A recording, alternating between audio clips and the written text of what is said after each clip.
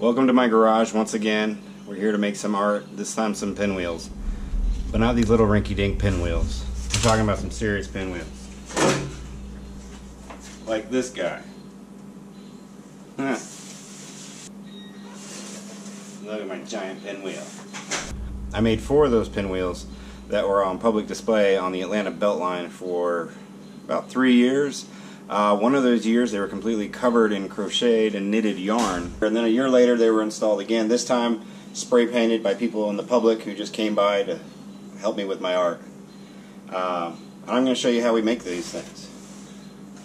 Stay tuned. Now, the process is exactly the same as making a paper pinwheel. You start with a square, you cut the corners, fold them in, and that's all it takes to make a pinwheel. But we're going to do ours out of metal. We're using a bicycle hub and a piece of sheet metal, a bunch of rivets, and that's it. I'll show you how. So we're going to start with a bicycle wheel. Any bicycle wheel will do. We need just the hub. We don't need the rest of it. So get your bicycle wheel, get some big pliers, cut all the spokes off. It can be the hub from the front of a bike, the back of a bike, doesn't really matter. A hub with a larger diameter flange is probably better, but something like this will work. Bicycle wheels come in different number of holes or spoke holes. The most common is 32, so you're going to see 16 holes per side. This one I believe is 24, so it's got 12 holes each side. Doesn't really matter. I like the 12 here, it's really nicely spaced around.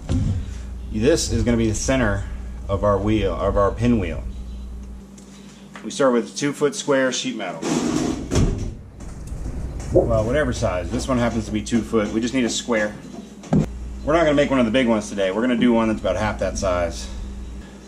Mark the center. I drew a diagonal all the way across, diagonal across, mark the center. And then we need to drill out a hole.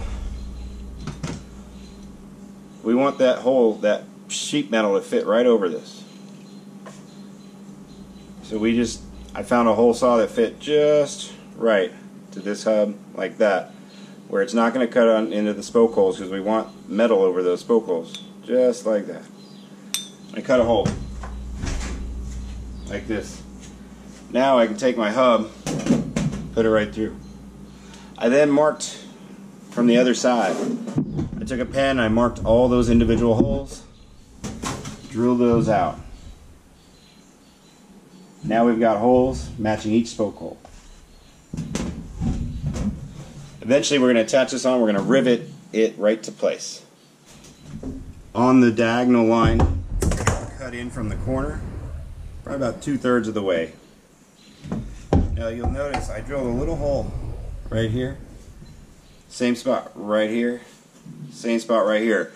We're going to use those when we fold these in to the middle. Instead of attaching it back to the hub, we're just going to attach them to themselves, and I'll show you in a bit. But that's what those holes are for. So, get some good heavy snips and just start cutting. Be very careful.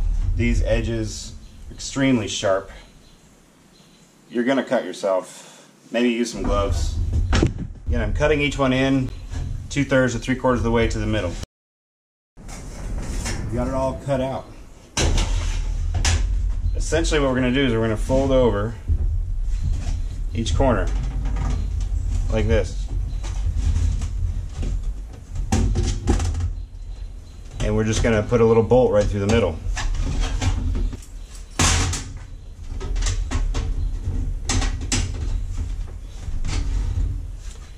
Because of these sharp corners here, I'm just going to cut them off so they don't get my fingers.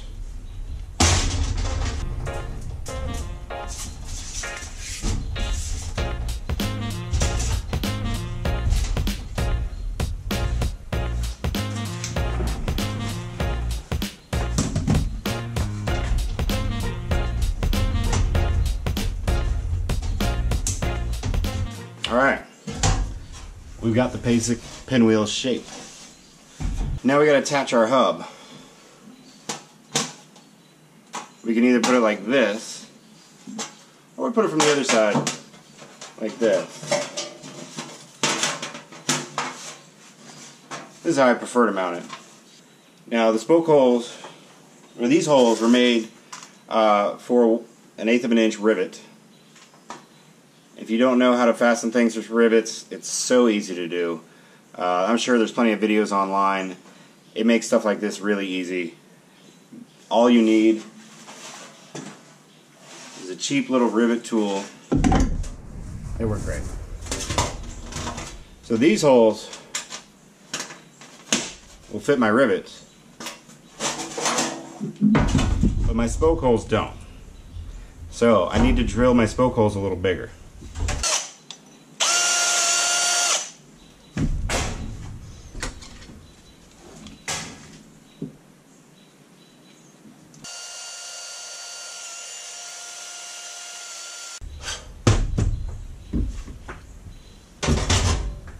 Now, we can just start riveting this up.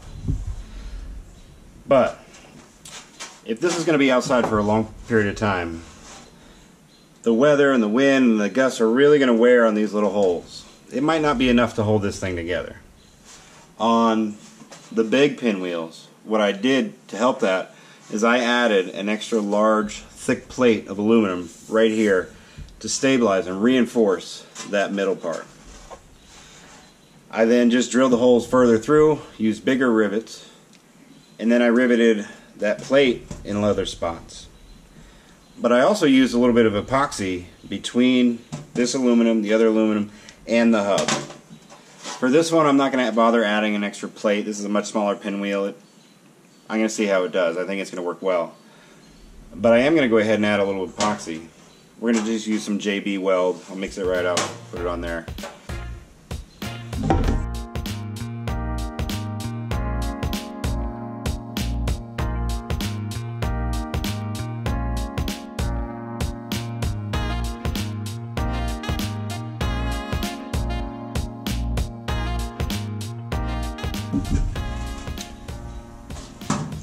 So I'm only squeezing the rivet about halfway, just enough to kind of get to start to clamp,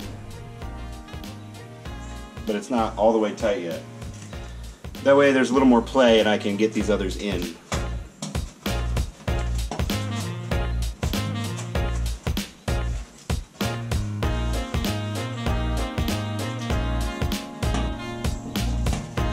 Now we'll start tightening them the rest of the way.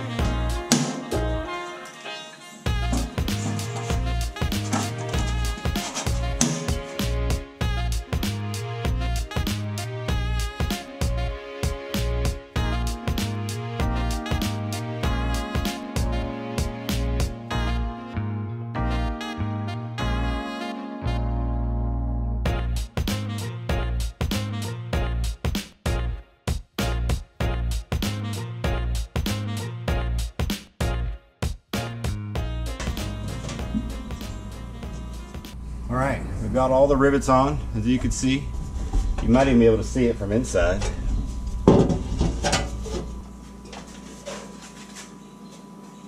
That's it. Now we just got to bolt this onto something. Because it's a bicycle hub,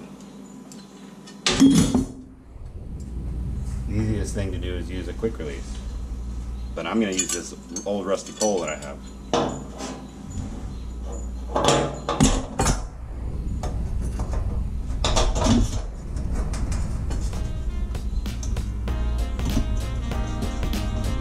That's it.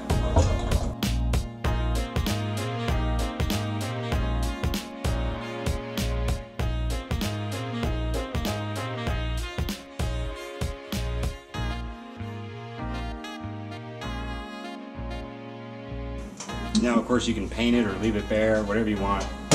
It's yours to do whatever you want with it. Thanks for watching.